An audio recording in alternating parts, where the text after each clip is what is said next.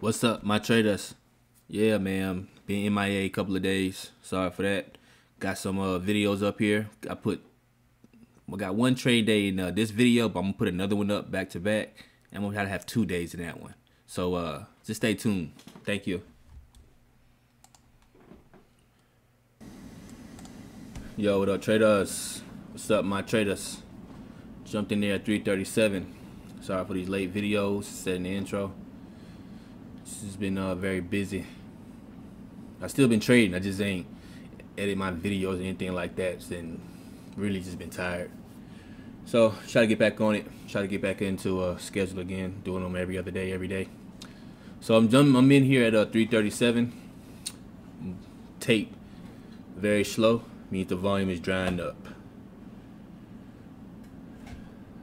Still in. This day was last Thursday. And I'm gonna do a double video and put my other videos out today too. So I just took it off right there. Like, just took it off. I think I have a lot of, today's a red day too. Very small red day. On Thursday, 6/10, red day. Jumped in there at 12:58 for the push up. Kind of an early entry, didn't even come back low enough past the 50 mark, and that's why I'm getting dumped on. And that's why I took an ad there. But my first ad should have been at that 47 mark when the axe came down there.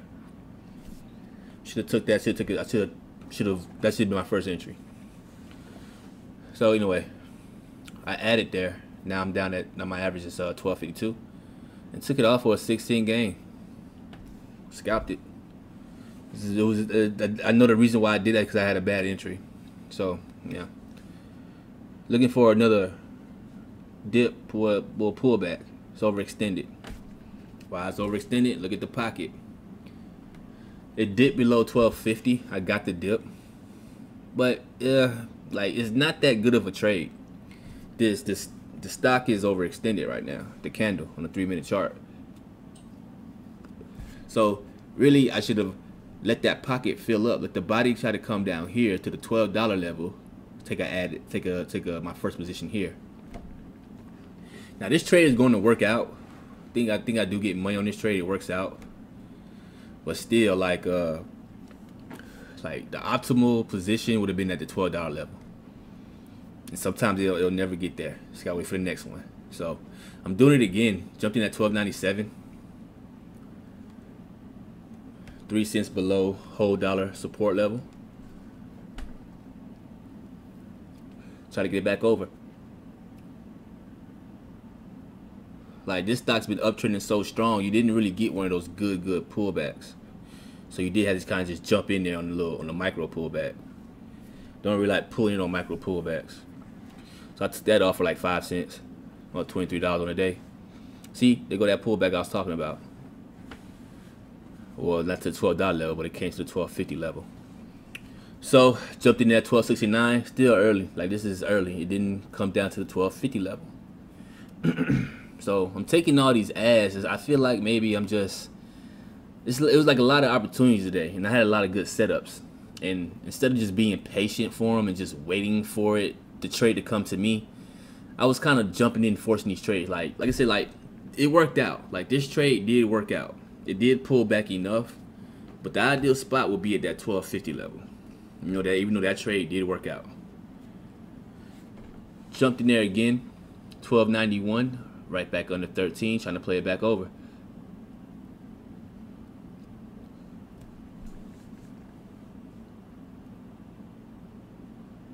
So green's coming in, but it's coming in slow.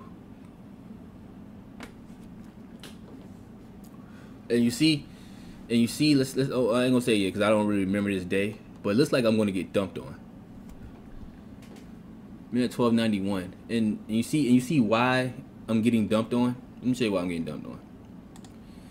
Because it's overextended. Like, just like these plays here work. These plays here work. When the stock was overextended and I took these trades, it worked out, but they weren't good optimal trades because it doesn't always work there. It doesn't always work there. The ideal spot and the most, I guess, positive expectancy spot to get into right now, this stock, is at 1250 level. Why? It's a support. It's also a psychological support level. We have the 9 EMA adding right there too. Nothing here. On the 15-minute candle is extended over here, but I'm looking at 3-minute for right now. Now I want to play that bounce because we have wicks here. So it's just that I'm just in too high. It needs to pull back. Like, I mean, way too high. It's overextended. And you see how I'm taking the same trade as I did here, and I'm gonna get dumped on here. I mean, at 1291, looks like it's slowing up. Look, see that? See how I came all the way down close to that 1250 level, and now it's actually starting to get a reaction. Start to see a wick on the bottom, starting to bounce. That should be my first ad. You see that? Like, this should have been, like, it's a 10-cent spread. Really shouldn't be messing with it. But if I'm looking into a trade, now is where I need to be. Okay, I'm gonna get in the trade. Like, these two trades here were lucky trades. This was a lucky trade. That was a lucky trade. Because it came back here and it didn't pull back. The 9 EMA was not right here. It was like down here somewhere. And this one here is definitely overextended. Look how overextended it is here. 9 EMA is finally caught up to it. So pull back there, it filled the pocket, filled the air pocket. Now I need to be entering the position. I took an ad there, but that should have been my first entry. Get dumped over a bit, 200 shares, 1266. And like really, the fact that the stock is making lower low, when it made this lower low off of an once it made this lower low after this overextension here, should look at the 15-minute chart and see what this candle was and how extended was it on this chart. And it's extended. It's going to bleed out. It needs to bleed out to at least the $12 level or to this VWAP. You see how it's just bleeding out? It's going to bleed out some more. So really my ideal entry should be at the $12 level, because that 15-minute candle is red.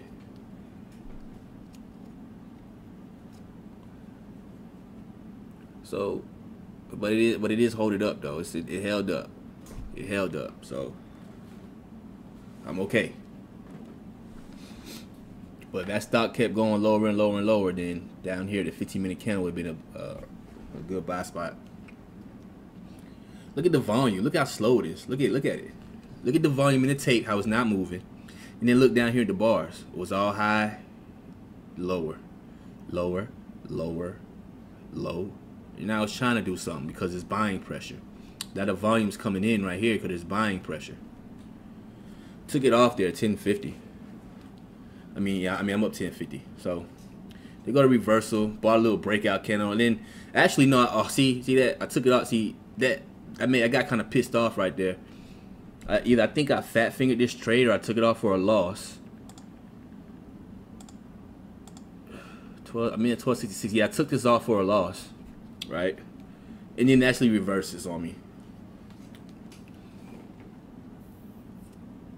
This volume is abysmal, man. It's bad. So then, a couple minutes later, 3 minutes later, it starts reversing, and I saw that. And this right here is this is not my strategy at all. I don't take trades like this. I don't buy breakouts like this, and that's why I'm getting dumped on. Cause I'm not good at buying breakouts like this. This is not my strategy here. This is a FOMO trade here. This is FOMO. I was mad. I FOMO'd into this trade.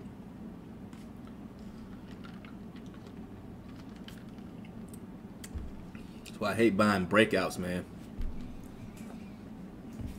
Hate buying candles on the way up. Got a reds coming through. Hitting seller at 1285. But he got taken out. He's at 1283. He's at 1280. Got taken out. And I just took it off, man. It was too much selling. Too much red. Too much selling. I was in too high. So it came back down against me looking for the next trade. Same stock. Jumped in at 1240. Look at the tape started acting funny. I don't know. This is not my internet. This is the tape, man, the stock. So I jumped in there at 1240, and this isn't a good trade anymore because my strategy is not going to work as good anymore because the stock is downtrending. Like, my strategy works the best when the stock is uptrending. Like, that's the most optimal dip buys, pullbacks you can buy is when the stock is uptrending. But now it's downtrending, at least temporarily. And this could be the backside. I think I stopped trading this after this too. Yeah.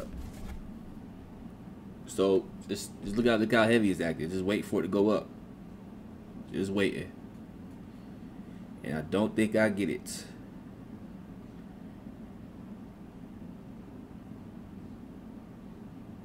I don't think I get it.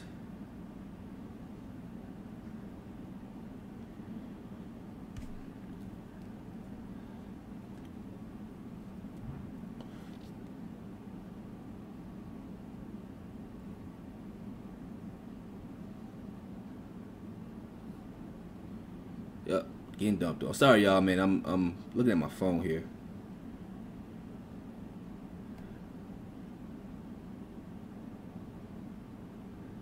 I want to put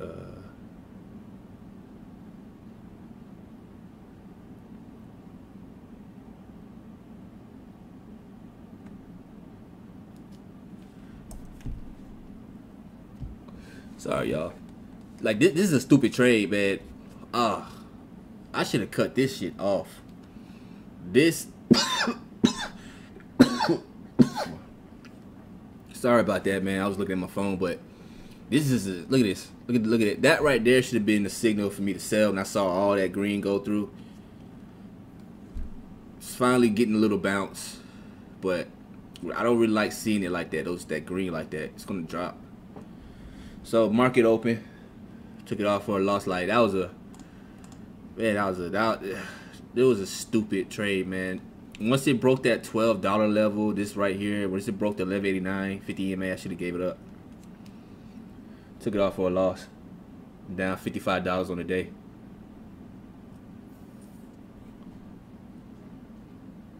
Jumped in there at 639. We got some volume. Got the dip, but yeah, got some volume, man.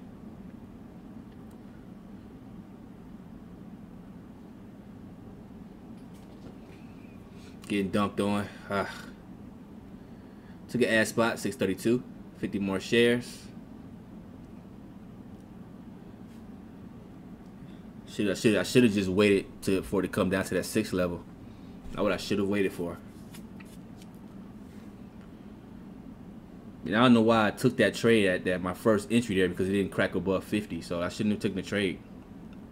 I think I was just trying to play it. I was trying to play another breakout. I think I was trying to do another breakout type of play. But it actually does rip, and I get it. Yep.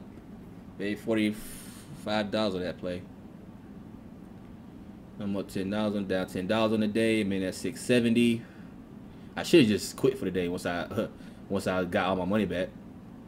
Small loss like that. But I'm in at 670. I'm in high.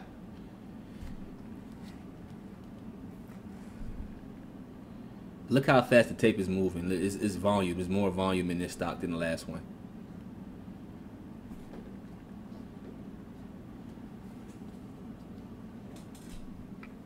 '70s.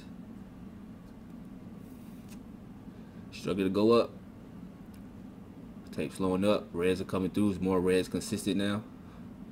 But 70 is still in the ass. As long as that 70 guys on the ass, you got a chance for it to break. Didn't happen. Got a little ass spot here. Jumped in that 653. Got dumped on. Had to add some more. Had to add another 50 shares at 646. Still getting dumped on. Starting to bounce. Starting to bounce. Still getting dumped on. 636 now.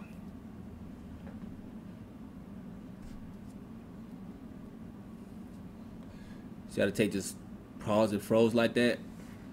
Could be a reversal. Still holding on. Still holding on. I had to add again. And I took it off for a small loss. So, yep. Down $50 again on the day. Jumped in there, 639, 100 shares. Oh, definitely overtraded now at this point. Down $50. I need to just call it a day.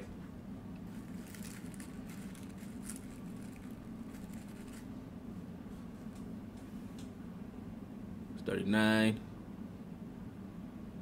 Yeah, this is a lot of struggling today.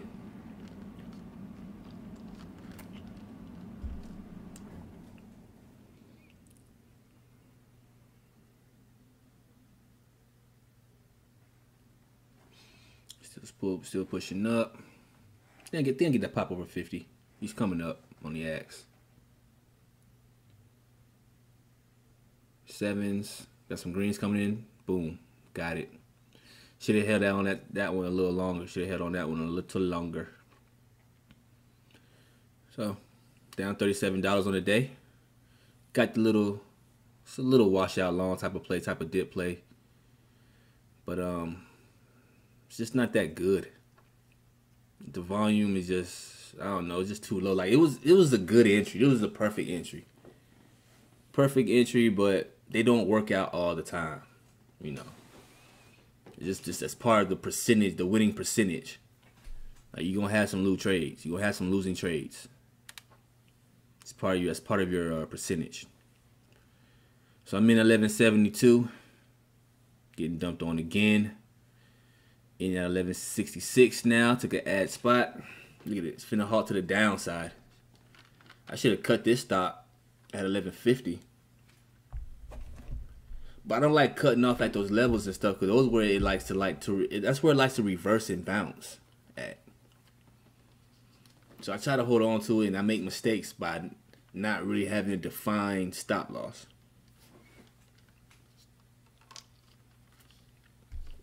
You get better at that too. Before I go to my live account, have a stop loss where I'm gonna get out at. What was that? Well, I mean, they lost all that money back. Yep, 1162, 300 shares, down $37. I must edit that wrong. I didn't get my ad. We're gonna see after this where I'm up, how much money I'm up by. Took it off there. Down $88. 689. Jumped in there again. I'm telling you, man, I was doing some sloppy trading today. Sloppy trading today. Sloppy trading. This wasn't that good of a trade. Look at that wick, man. Then it was overextended. The wick overextended. Like, this should have been my first trade down here, man. Below 650 should have been my first trade. Like, I should be entering at 647 or something. And at 668. But this stock, it just looks weak. That wick made it look weak. And the 15-minute candle over there is red. Should not be looking at this stock right here. 663, starting to bounce. Took it off for a little loss, $11 loss. So, yep, lost $100 that day. Thank you for watching. Please like and subscribe.